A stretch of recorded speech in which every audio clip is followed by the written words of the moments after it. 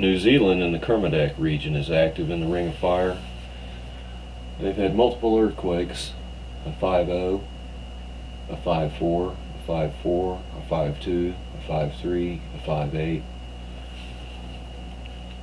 And all of these apparently began at 1742 and about 3 hours, is what it looks like, off the coast of Sumatra, where they had 7-pointer not long ago in Sumatra, near there. 4.8, Indonesia 5.2, 4.7. There's another one up here, 5.3. Philippines 5.5. East Honshu 5.6. South Pacific Rise 5.1. Southwestern Ryukyu Islands, Japan 5. East Coast Honshu 4.7, 4.8. Greek Islands a little bit, 4.5. Honshu 4.9.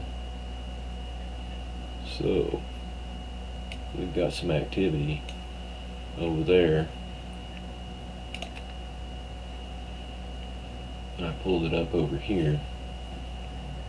And this is where it's at. And these are all the other affected areas. I've only got it set for 5.0 or greater. You can kind of see that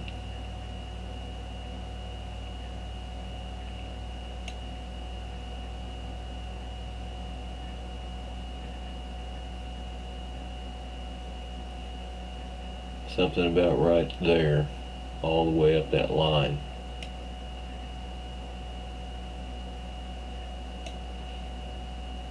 All the way up through here, all the way down.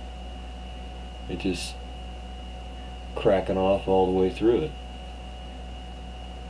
which is normal activity, so to speak. But these are some pretty, a little bit bigger earthquakes because they're hitting the 5s.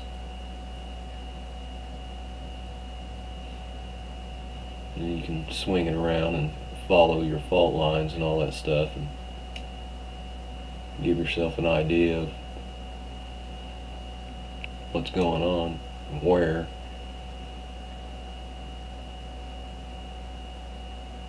Now the US, as far as 5-pointers, well, there's nothing going.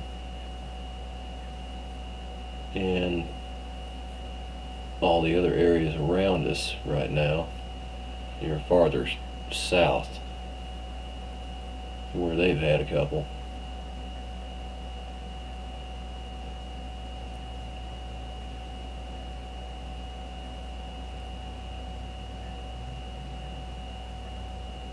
And just let the world turn.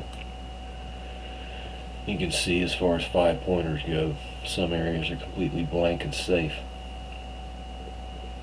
Did anybody get to see those new pictures of the high definition of the Earth? That is something that caught my eye right off the bat,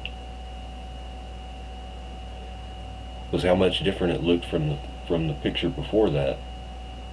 The before and the now. They did look kind of different in the way they portrayed the landmass. So who knows if they're really real pictures or not. It's just something they placed out there. But if you look at them, they sure look different to me.